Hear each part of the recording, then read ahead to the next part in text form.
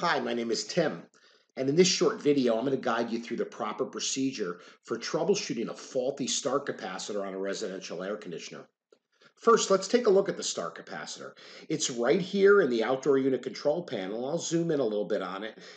You can see there's a yellow and two red wires going to it. Now, the function of the start capacitor is to provide starting assistance for the compressor. Many new air conditioners have thermostatic expansion valve metering devices. And what happens is during the off cycle, the pressures in the system or refrigerant pressures do not equalize during a normal off cycle, meaning the compressor has to start up against a fairly high discharge pressure.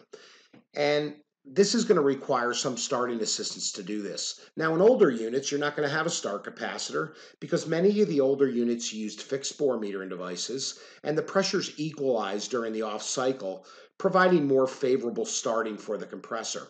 So these units could just use a PSC motor in the compressor, just a run capacitor. But again, we have a start capacitor here, and I'm going to show you how to troubleshoot it.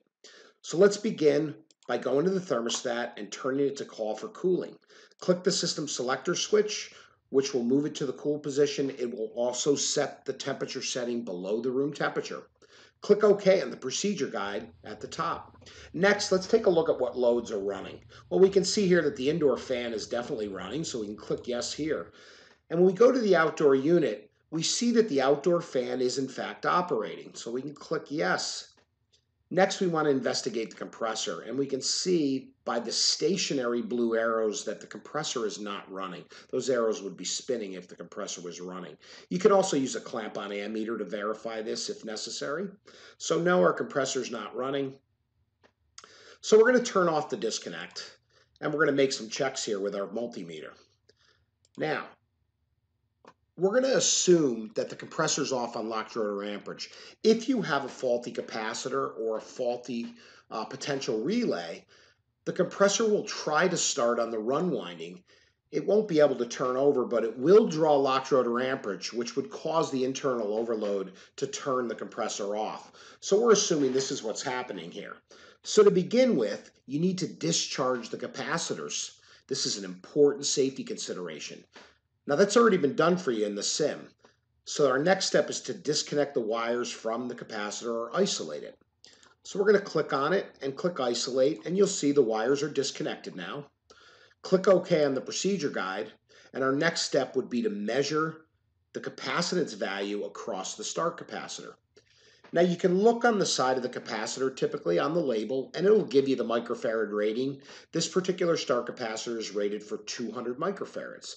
So let's place the microfarad meter across the two glowing orange hot spots on the start capacitor. And you'll notice we have 0 microfarads. This verifies that the start capacitor is faulty and is going to need to be replaced. So we're going to go up to the procedure guide and click no, that we don't have 200 microfarads. Next, we're going to click on the capacitor and click replace on the menu, which solves our problem. Reconnect your wires to the new capacitor and verify that all loads are operating once you turn the disconnect back on.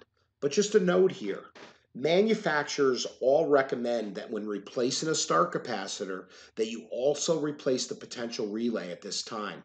Although the potential relay may appear to be functioning properly, it's possible that it's keeping its contacts closed for just a split second too long every cycle. And this slowly overheats the start capacitor in each cycle and eventually causes premature failure of it. So again, when you're replacing a start capacitor, always replace the starting relay with it. Now that we've replaced the start capacitor, we're going to click OK on the procedure guide. We're going to turn the power back on to the unit. We're going to watch one full cycle of operation and go up to the residence and ensure that cool air is being delivered through the floor register. And we can see from the graphic that it is. Thanks for watching. You can try our on-demand VR-enabled learning for HVAC by signing up for a free trial. Go to interplaylearning.com to get started.